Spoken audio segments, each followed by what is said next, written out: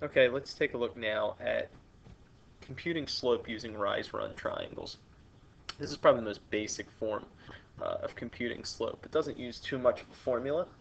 The only formula that it really is trying to make any use of is this one right here.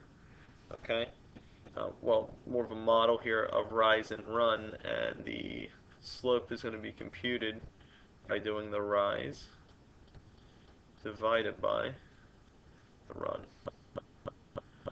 Okay, now if we notice here, there's a triangle made here. Rise is the amount of change in the vertical direction, which is dictated by this, and run is the amount of change in the horizontal direction, which is dictated by this part of the triangle. Okay, so you have to imagine these triangles, and the triangles are between the 2 points. Okay, so I tend to start on the leftmost point when I do this because it is easiest to do it that way in that you will need to go to your right, and we naturally read that way. So sometimes we will go up and right, sometimes we will go down and right. You can do it from the rightmost point as well. You're going to get the same number, but this is just the easiest way to do it. Okay, so I have some pairs of points here that are by color, and we'll see how we're going to do in terms of creating these triangles. Okay, so let's see here. The one point I need to visualize in my mind is this point right here to make the triangle. Okay, so what we're going to do here is we're going to count from here to here. Okay, and we see that that is a rise of 3, and then we're going to count from that point horizontally to the right, and we are going to see that that is a run of 1, 2, 3, 4, 5. Okay, you don't need to draw this part of the triangle, but it is the part that is the line that connects the points. It is what we've computed the slope of, so it is good to see that. So we have here that rise over run is 3 divided by 5. It can also be expressed as 0.6. It doesn't need to be. Okay, but it does need to be simplified. 3/5 cannot be simplified any further, so that is going to be fine. Okay, so what we have next is we'll do the purple points, and we'll take a look here. The point I need to find here is probably right about here. Okay, very important to get that point right.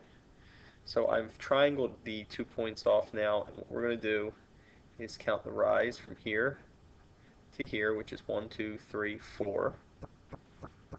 Okay, I'll write that on the side of the triangle. And then we're going to go, excuse me, wrong tool, from that point to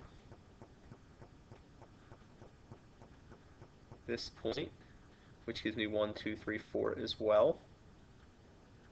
Okay, and that is the slope between these 2 points, excuse me.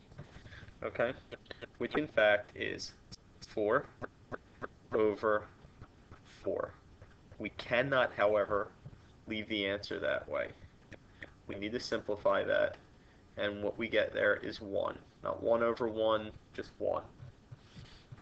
Okay?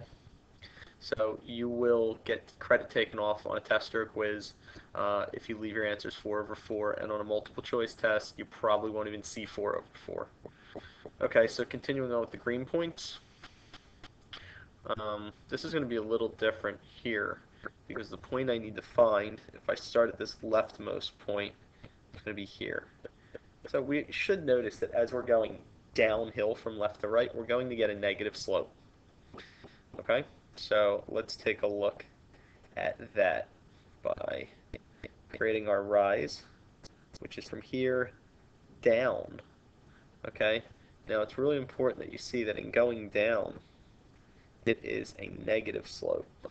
Excuse me, it's a negative rise, which as I go to the right is going to create a negative slope because going to the right creates a positive run, and a negative divided by a positive will give us a negative. So the slope between these 2 points is negative 3 over 2, which cannot be simplified, so that is in fact the final answer. Okay? So now looking at these orange points, we also notice from left to right they go downhill. So we need to find that point of intersection in the triangle. Okay, so it looks like as I trace with my eye, it's going to be right here. Okay. So, in starting from point that's given to this important point here I need to add to make the triangle, I see that's a slope of, I'm sorry, it's a rise of negative 3 again. And then the run here is going to be from here to this point, and you'll see that I'm going to get 1, 2, 3, 4, 5, 6. Okay? Now, again, that is the slope of the line that connects these 2 points. Okay? And that slope is negative 3 over 6, which you cannot leave that way because that answer is in fact negative 1/2. Okay? This again is the process of computing the slope between any 2 given points on a graph. Okay, there's a way to do it with a formula, which you've probably seen is y2 minus y1 over x2 minus x1.